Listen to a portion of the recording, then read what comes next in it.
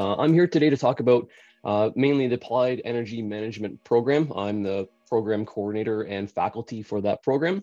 In terms of some key highlights of what I'll be talking about today, my next slide just kind of goes through talking about the program timing, some of the courses, some of the instructors' backgrounds that you can be exposed to, some opportunities, new developments within the program, as well talking about kind of student expectations and what we're looking for from students coming to the program to kind of give you an idea from that standpoint as well. Program timing. So this is a 4-semester, 2-year program. I put 2-year in quotations because it's 4 consecutive semesters. So students complete this program in a 16-month duration. Upon completion of this program, students will obtain an Ontario College Graduate Certificate. So this is focused as a postgraduate program. We have continuous enrollment in this program. So there's 3 intakes per year. So lots of flexibility in terms of when students come into this program and when they finish up their 16-month duration for the program itself.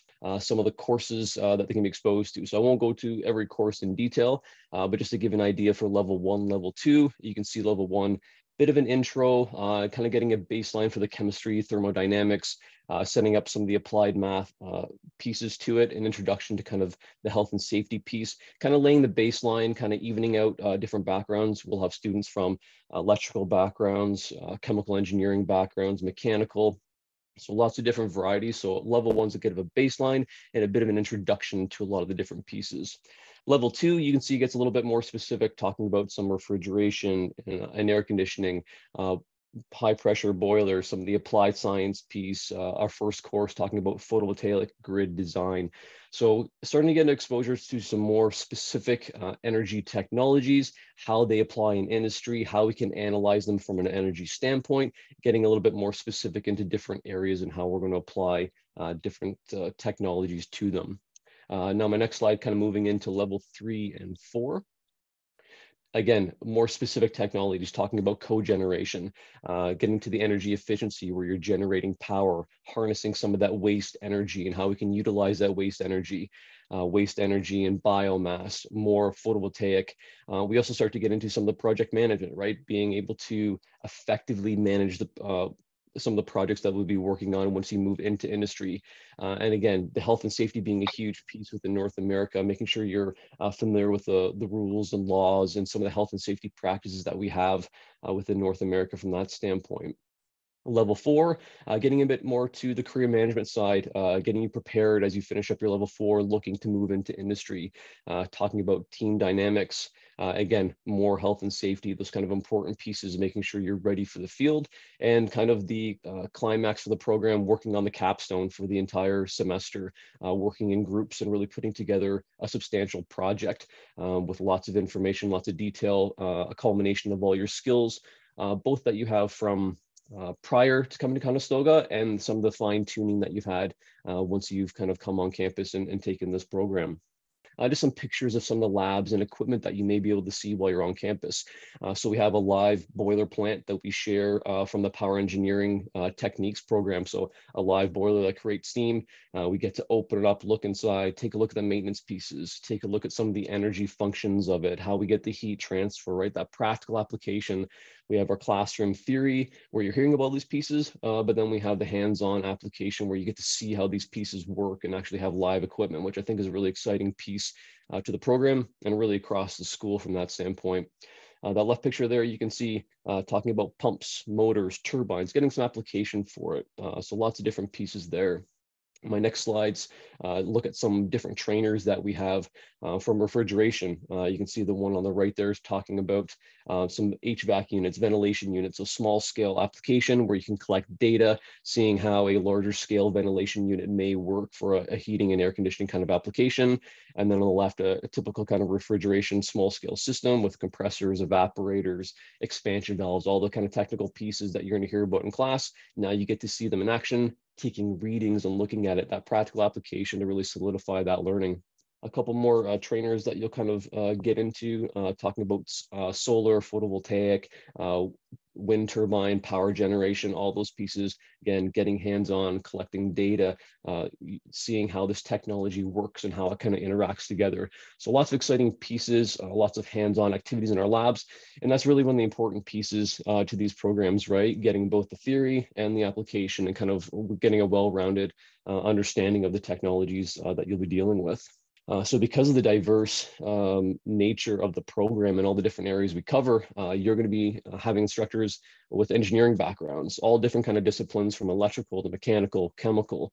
You'll have health and safety specialists. You'll have operators from operating engineers that work on boilers to refrigeration operators working in large scale refrigeration storage plants, PhDs, masters, chemists, MBAs, tradespeople, electricians. So you have instructors from a huge variety of background, which I think is really exciting. And I always encourage my students to, pick the brains of all their instructors, get an idea of what their background is. Every instructor you come across will have a different industrial background and different experience that they have. So really pick their brains and kind of figure out what you'll like and what you can learn from them kind of moving forward. So a really important piece to that. And I'll talk about expectations from students and how it kind of interacts with the instructors from that standpoint as well.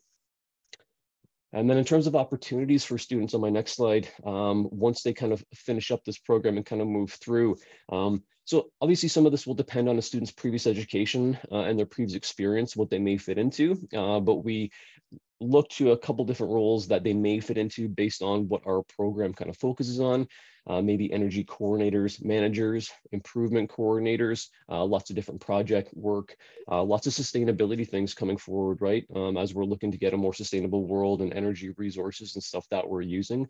And lots of standard kind of engineer technologist roles. So you're not getting certification from this program, but there's lots of engineering and technology roles that don't necessarily involve the certification, and you may look to pursue those certifications after you complete this program as well.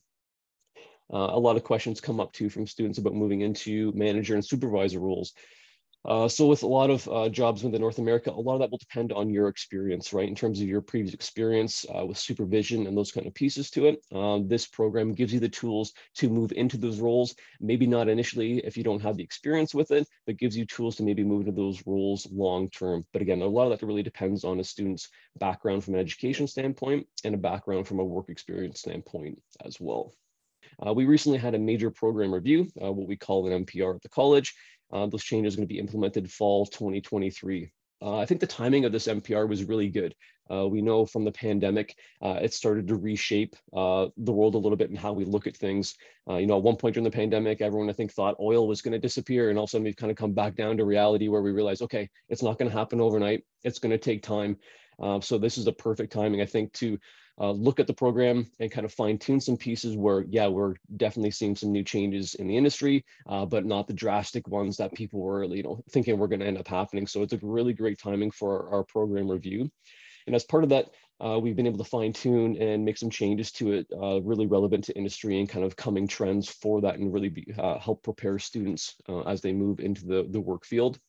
So we broadened the scope of some of the courses with different technologies, exploring some up and coming technologies. So nuclear, not so much up and coming, but lots of look from the greenhouse gas emissions and that whole piece to it with nuclear being the kind of the green technology, looking at small modular reactors, different technologies from the nuclear side to it, also looking at storage, integration, all those pieces. So we have some courses that will focus a little bit more on those pieces and the trends that are happening in industry.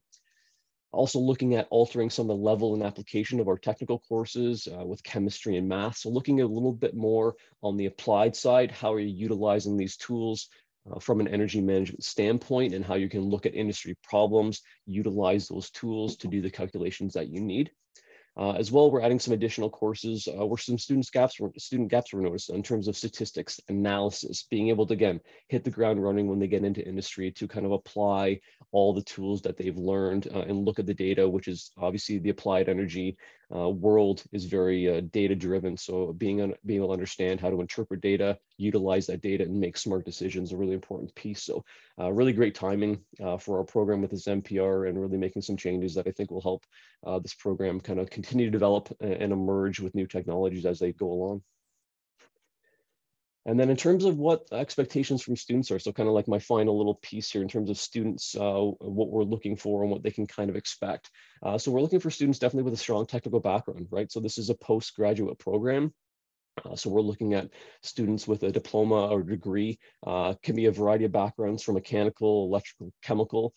So we're definitely looking for that technical background, a good solid base. And then we're just looking to, in this program, kind of fine tune some of those skills focused on the kind of applied energy area. In terms of once you're in the college, once you decide to come and join us, attendance and engagement is always a strong piece for me. And attendance and engagement in the program, it will really impact what you take out of the program. And that will really show when you graduate how much you've absorbed, how much you've engaged, how much you've learned being there. And the more you do that, the better you're going to hit the ground running. Again, when you're in industry, it's going to show how much you've learned and how you can really contribute to your first job as soon as you go in that door with that new company. Prompt, clear communication, really important. Keeping on track, especially in that level one. If you're going to be new to Canada, new to the college, it's really important to be communicating with your instructors to make sure you're all set up and ready to go. Again, for your success, really important. And we really want students to be interested in expanding and applying their technical knowledge, right? Be here for the right reasons to kind of drive through. Our instructors are here because they want to give you this information and make you successful going forward. So we're really looking for that from you as well, looking to expand, have that engagement, and really applying your technical knowledge. And we're really excited to kind of have students come in with that mindset and really help you for your future and your careers going forward.